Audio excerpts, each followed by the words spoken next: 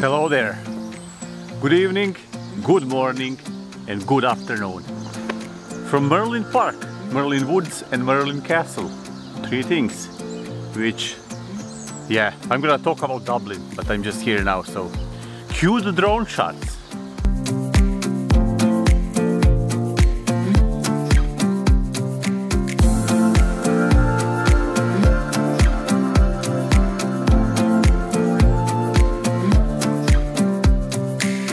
Okay, so Dublin. Just a few things I believe everyone should know before going there or considering living there or things like that. So, let's start. Number one, it's of course capital of Ireland. It's also a cultural capital. But my point one is it is very, very international city. Literally, there's people from every corner of the world living there, as well as Irish people from all over the country who come there to work, to live or study or whatever. And to add to that, there's a fantastic restaurant scene there. If you love food, you can find anything from Polish, Chinese, French, anything, believe me. So yeah, my number one would be it's a very, very international city. So if you like that kind of stuff, you will like Dublin. Number two, I read on the internet the expression the buzz. So that would apply pretty well to Dublin, I believe. Anywhere you go after work, after breakfast, someone will start a conversation with you. Either it's at a bus station or there's a taxi driver that's gonna talk your ears off. Anything like that, you will never feel like you have no one to talk to. Like if you're going out, the pubs are closing quite early actually, but there's always gonna be someone inviting you to their house to keep the night young until the early hours. That's if you like those kind of stuff, brilliant. Why not? Go out, come back home in 3 days. Good for you.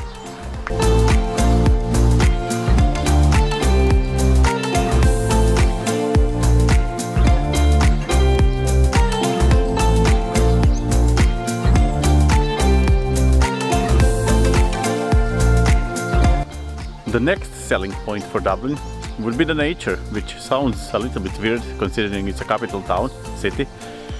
But yeah, in Dublin, wherever you are, you're always 20-25 minutes away from a park, botanical garden, woods, mountains, you name it. Plus there's a Phoenix Park, which is, I believe, the biggest park in Europe, biggest city park in Europe. There's even deer there, so come on. Nature lovers, you won't mind Dublin that much.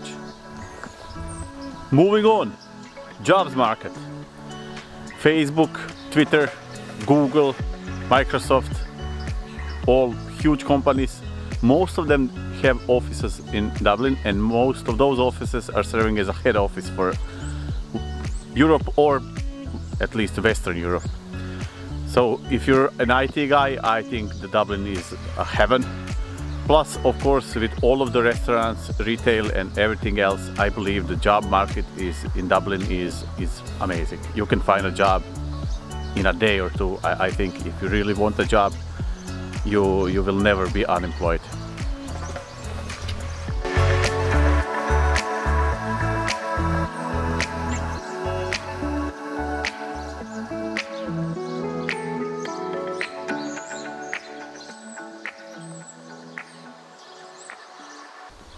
I'm a little bit off the path now, so better be careful. But my next point was going to be the history. You can't talk about Dublin without mentioning its history.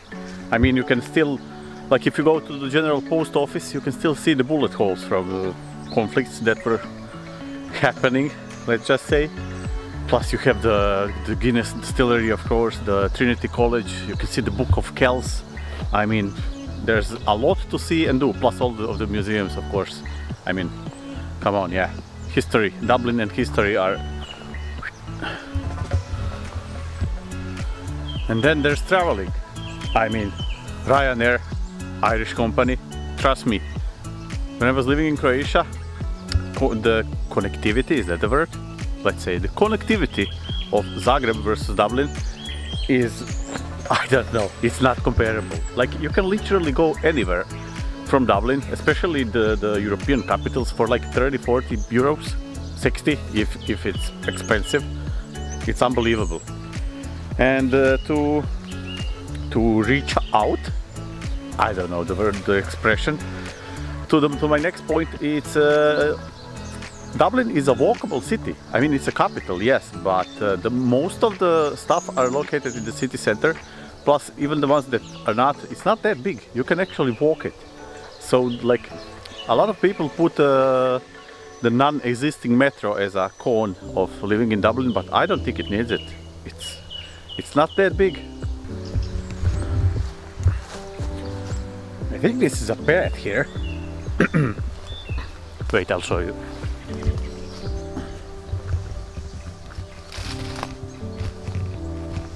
Oops.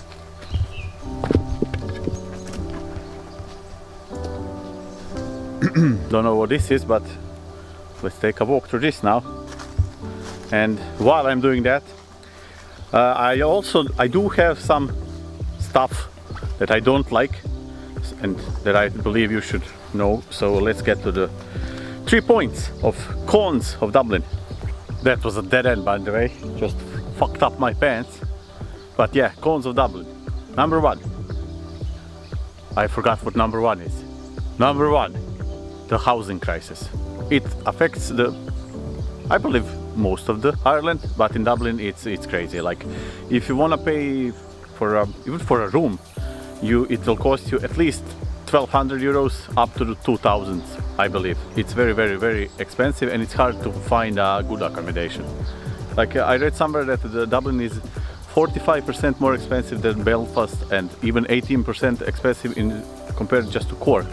So yeah, it's crazy.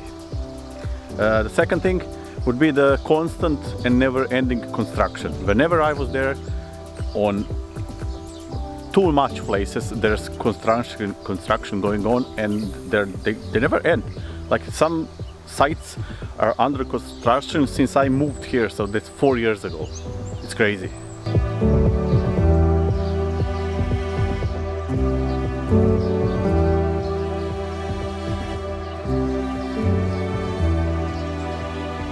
And the last point, except for me trying to find a way out of these woods, would be just a general capital and big city things, like traffic, for example. Terrible. But yeah, if you don't like big cities, you won't like Dublin, but that's not specifically Dublin's problem. But yeah, I just wanted to mention it. So yeah, if you like this, press the like button. If you didn't, press the dislike one. Press the subscribe button. And don't forget to check my Instagram page. I would love for you to give me opinion on that. And yeah, I'll see you in the next one.